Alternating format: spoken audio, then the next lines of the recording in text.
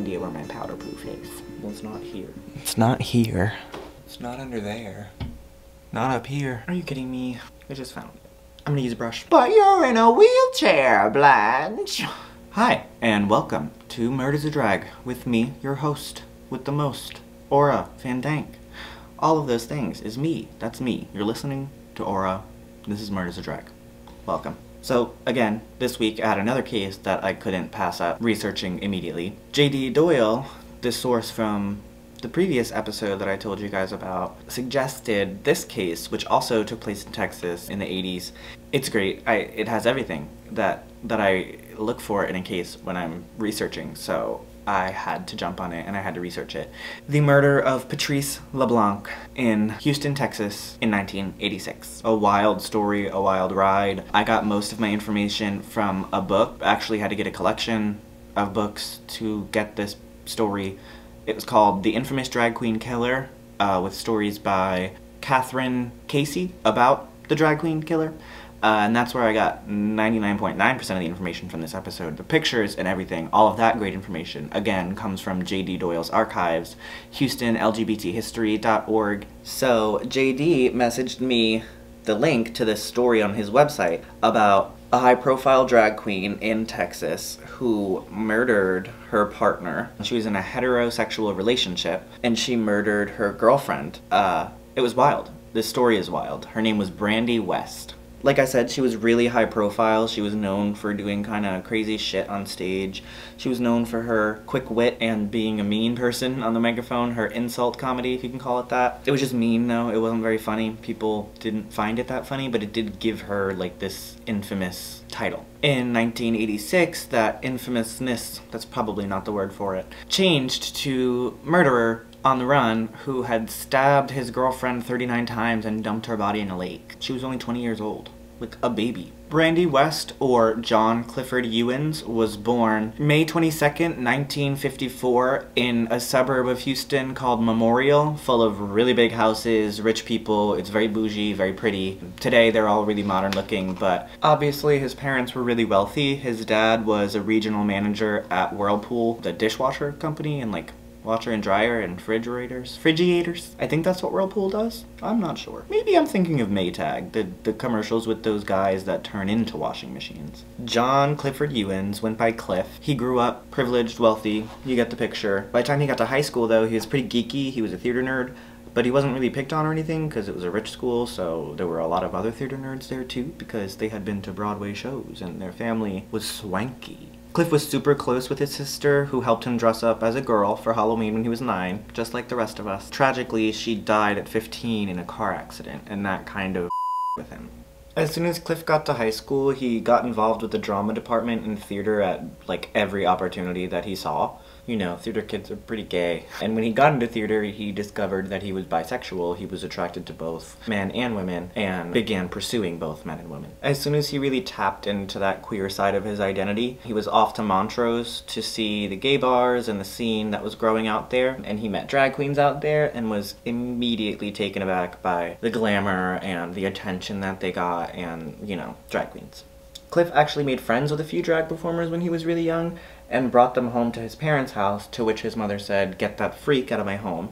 So they were not super supportive of the identity. During his junior year of high school, Cliff started working as an understudy in a production of The Boys in the Band, and he was playing the props and costumes and put himself together a little number and came out dressed as Carol Channing, giving his best Carol Channing impersonation. And when his co-actors saw that, they were like, "You need to do that at opening night. We dare you to come out in full Carol Channing drag to opening night." And that's exactly what he did. Being already pretty familiar and acquainted with the nightlife in Montrose, Cliff didn't really have a problem getting gigs, and he came up with the name Brandi West because Brandi was glamorous and West was simple, which I guess were the guidelines for making a drag name back then.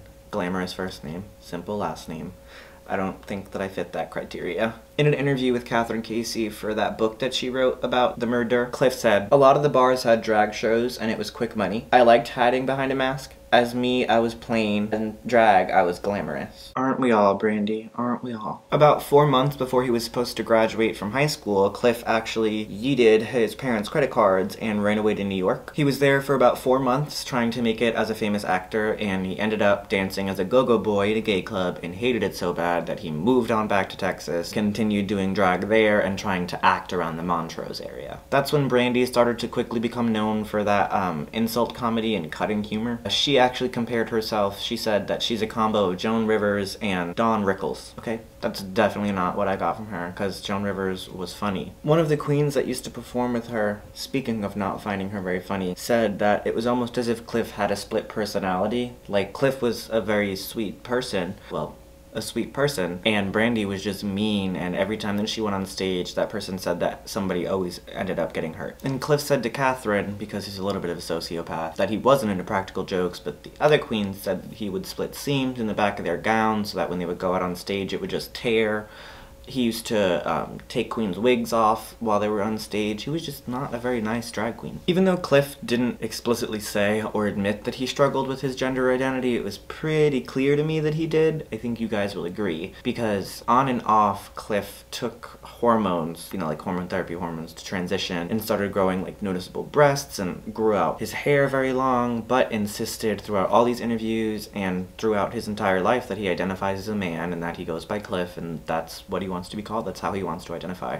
So, you know, who am I to say? But it was clear that back then, at least, he wasn't quite sure, or was just messing around with hormones. Maybe that was the thing back then. I'm not sure. Cliff also underwent facial feminization procedures. He got cheek fillers, he had a chin surgery, and a nose job. So he was making himself to where he would pass as a female during the day with very light makeup, and he was living his life basically as a female full-time. Every time that Cliff saved up enough money from doing drag and working weird jobs, he would shoot right back up to New York and try to make it there as an actor again. So he came up with this idea that he was gonna create this character and convince everybody that this character was a real person, like social security number, birth certificate, real person, and he named her KT West. And this was his alter ego. She was a famous actor from New York that was coming to Houston in the Montrose area to act and work there. But it was Cliff. After all the work that he had done in New York, he came back and people didn't really recognize him, so it worked. And he's also a sociopath, so it worked.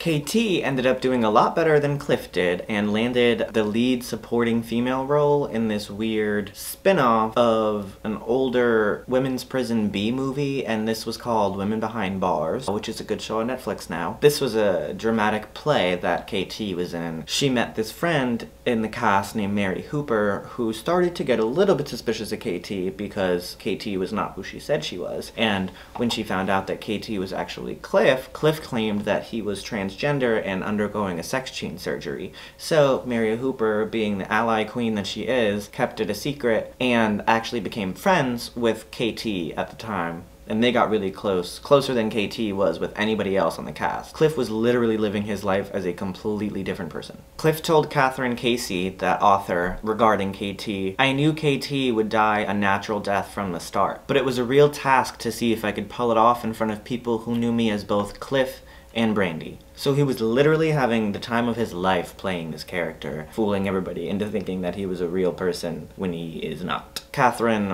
had the same thought that I did, like maybe Cliff is like really suppressed transgender person and this is like his real identity, but he can't come out. Like, she questioned that, and Cliff said, "It was always me, it was always Cliff underneath it all, enjoying the artistry of pulling it off." So he was adamant that he identified as a man, that he's Cliff, and that all of these things that he did were just a character that he was playing to fool everybody. As Mary Hooper, his fellow cast member, started to get closer to KT, they were doing the staged slapping scene where KT was supposed to do one of the like numbers on stage, but kept actually smacking Mary in the face very hard, like leaving marks, leaving bruises, and Mary was like, "Bitch, what the please stop slapping me in the face like this. You're not supposed to actually slap me in the face."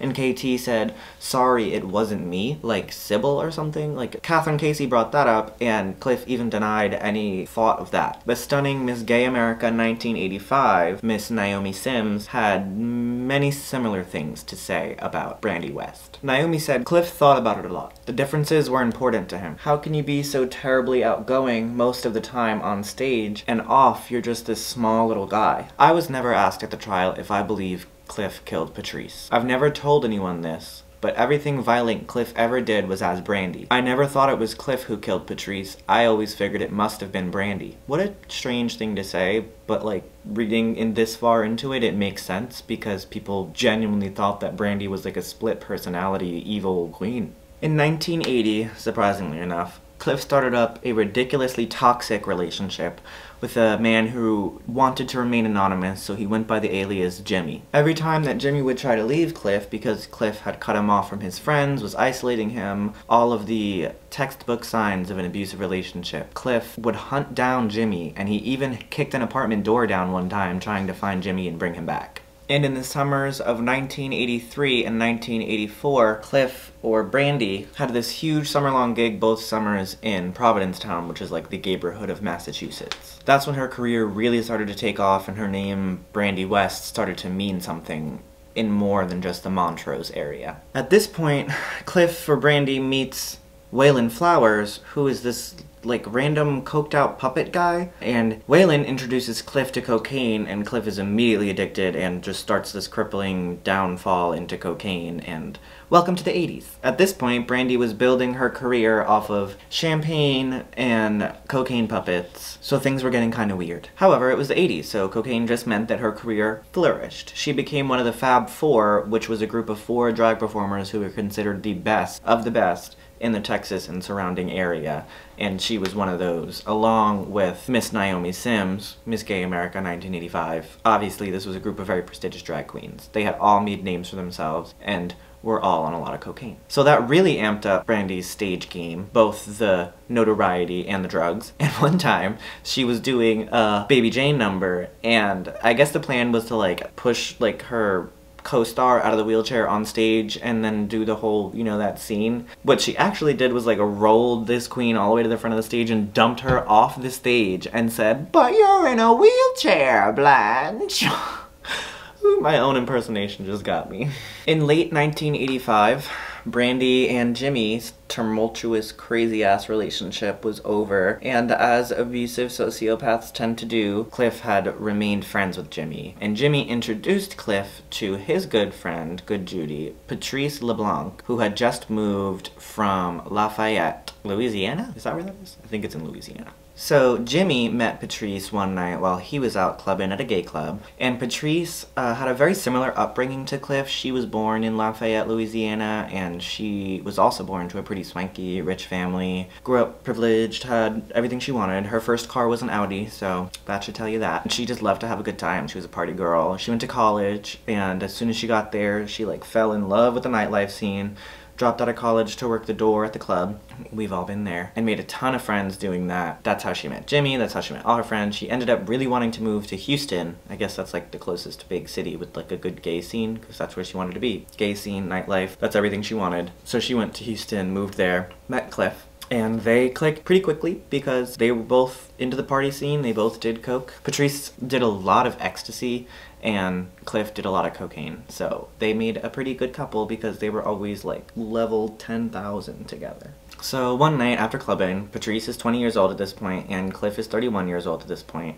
And Jimmy was also 20 when Cliff started dating him. So he has a thing for like controlling younger people and choosing them to be in the abusive relationship. So they go to a drag show in Arkansas, and afterwards Patrice is like, yeah, you can come back to the place that I'm staying in and cuddle. And they cuddle, and then they start like this weird relationship after that, and things just get wild from here, as if they're not already wild. Patrice definitely wasn't comfortable with Cliff's gender fluid presentation and presenting female most of the time. She had a problem with that. She made Cliff cut his hair and start working out to try to get rid of the breasts that he had grown from taking those hormones on and off for a few years. She also kept their relationship a total secret from all of her friends, and she didn't admit ever that they had touched each other more than just like handshakes and hugs. When Cliff was talking about this part of his life with Catherine, that author again, he said, "Patrice showed me for the first time that sex wasn't about control, but it could be pleasurable too." What an alarming thing for somebody to say. That is just straight up sociopath, like rapist, murderer. Check that off, put him in an institution. I mean, I guess at this point she was interviewing him from prison. Spoiler alert, all is not well. December of 1985, Patrice ends up pregnant,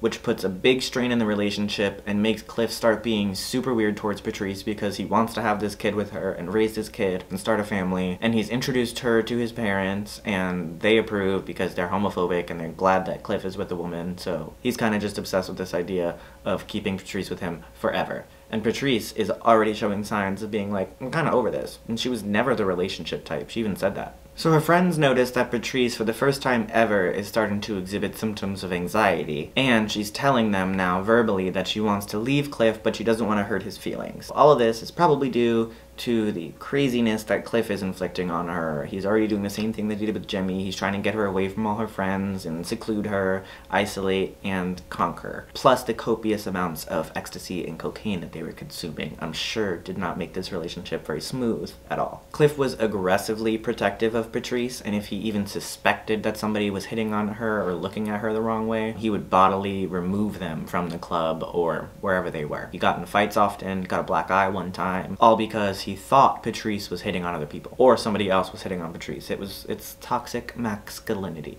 It's toxic masculinity. Let's be real. Masculinity. Things were getting wild, obviously, and one night at the old plantation, which seems like a problematic name for a club, Brandi was performing, and she pointed at a railing that they had built around the stage, I guess to keep people from getting too close, and she said, "Do you guys hate this shit as much as I do?" Something like that, and then pulled out a real live chainsaw, revved it, turned it on, this is how you do it, and then cut that banister into pieces. She was wilding if I've ever seen it. 3 months into Patrice's pregnancy, she tells Cliff that she wants an abortion, and Cliff reluctantly takes her to go get that procedure done. By February of 1986, Patrice is telling friends, and she's already formulated this whole plan that she wants to move to Chicago with them and start a new life there, explore the clubs, do her Patrice thing in Chicago. But she tells them that Cliff is not going to be coming with them and that she's going to cut things off with Cliff. On March 4th, 1986, Patrice called her then friend Naomi Sims, Miss Gay America 85, and told her she was bored and that she wanted to go out that night with Naomi and their other friend. But apparently their other friend didn't really like Cliff. I wonder why. So later that night, right before the plans were supposed to start, Patrice called, sounding real timid, and was like,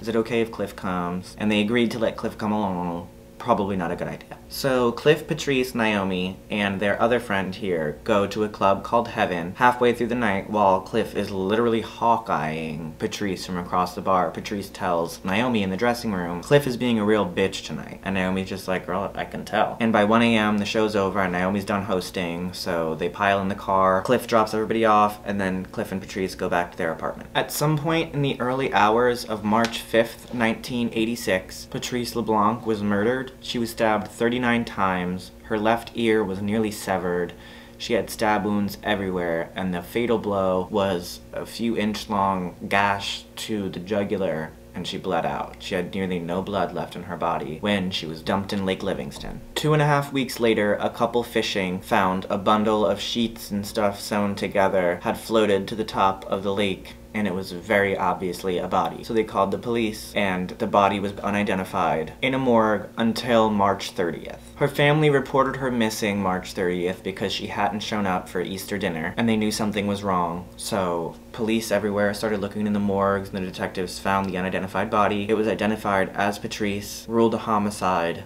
and the investigation started. All of the suspicion turned to Cliff when they found the record of the abortion. I guess Cliff was listed as the father, and when they went to look for his whereabouts, they learned that Cliff had fled. And not only had he fled, but he had sold most of his most expensive possessions, including Patrice's possessions. And Patrice's things included an emerald ring that he had just got for her on Valentine's Day. Friends that were calling Cliff looking for Patrice in the time between the 5th and the 30th when her body was found. Not found, but identified. Cliff would give them weird short answers like she's at the store or she's with friends. So all of the suspicion was on Cliff and he's nowhere to be found. When Cliff got news that Patrice's body was identified and it had turned out that she was murdered, Cliff said, quote, "Oh God, what will I do?" Only worried about himself. Then he disappeared. Police later found him hiding in a hamper in his parents' house, and he had gone straight to New York right after he fled, and then over to California to his cocaine puppet friend, Waylon Flowers' place, a couple different states on his way back, and then to his parents' house in Houston where he was hiding out. Cliff had told friends in New York that somebody murdered his pregnant wife and was trying to frame him, so he had to lay low there for a while. He didn't stay long before he went to California, and again, didn't stay long before he went to Houston. So now he's arrested, he's in custody,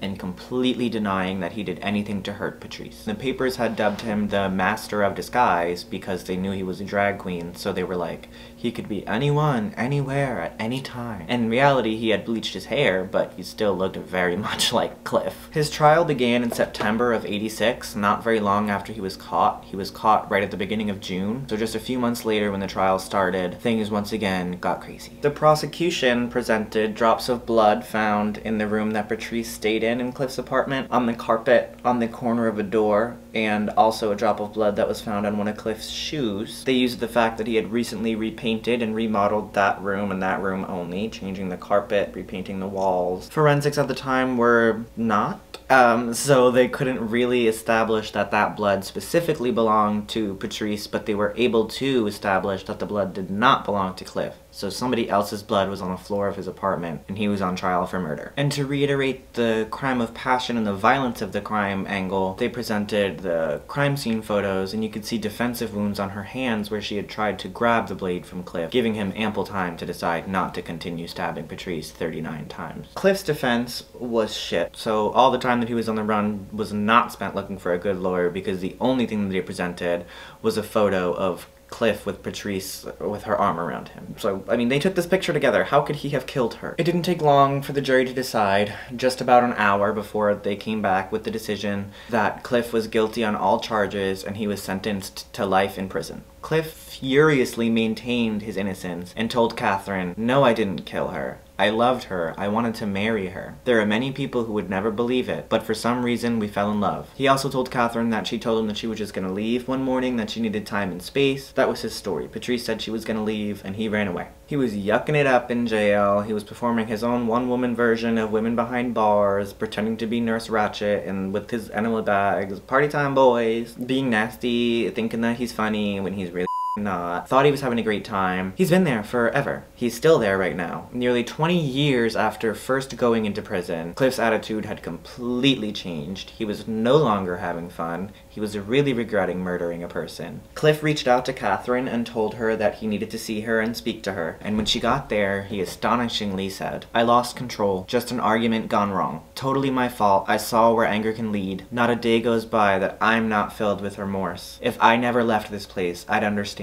I'll never truly get over what happened to her, nor should I." Just a sprinkle of accountability there at the end. It's so sad that he'll never get over murdering somebody. I feel so bad that he has to deal with all that psychological trauma that he put on himself. Oh no, Cliff, what are you gonna do? You're gonna die in prison. He was denied parole in 2011, which might be why he confessed in 2011, maybe thinking by the next time that he was up for parole, he would get out. 2016 came around, he was up for parole again, he did not get out. His record said that he's still a danger to society, basically implying that if he gets out, he's definitely going to get back on drugs and definitely going to go straight back to what he was doing before he went in. Catherine, 20 years later, couldn't help but to ask, "Are you suffering from dissociative identity disorder?" Cliff completely denied that, and he said, "That's totally implausible and fictitious. I am not a Sybil or Three Faces of Eve. I was an actor. KT or Brandi was no different than any of the roles, male or female. They were all well thought out characters I created. I was always Cliff at the heart of it. No one else knew, I knew. I may have looked a little bit different, but I was always Cliff." And while creepily describing the murder to Catherine in this reunion that they were having, Cliff said that there was no shouting, and Catherine just kinda, what? She told him that that just makes her picture silent rage and then springing across the room and stabbing somebody 39 times. And then Cliff was like, "Oh no, no, no, no, no, no, no, no. We fought, but we didn't shout." Nuts. This one was a doozy. I hope you guys enjoyed that wild ride the same way I enjoyed that wild ride when I was researching it. I know this case was wild, but if you didn't know about it, I had to tell you about it because it's worth it. I'm glad that Patrice got her justice in the end. I'm glad that her family has that closure, and I'm glad that this person is still behind bars doing time because that's not something we see often, and I'm glad that we see it in this case. It's transformation time.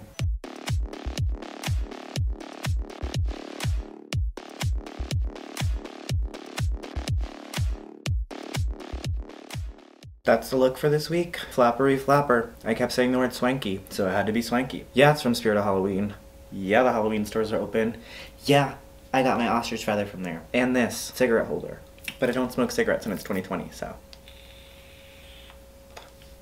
2020. Yeah, I hope you enjoyed this crazy story this week. If you don't know, you should know that this show streams live every Monday. Out at TV does a live stream of my backlogged episodes Mondays at 10 p.m. Eastern Standard Time and 7 p.m. Pacific Standard Time. I should quit while I'm ahead. I look pretty. That's all I have going for me. I hope I gave you all the information I was supposed to give you this week. I know I flashed this bag of nails and then didn't put it on, but I ran out of nail glue. And what is a girl to do? I only have so many pairs of gloves. I'll see you guys next week.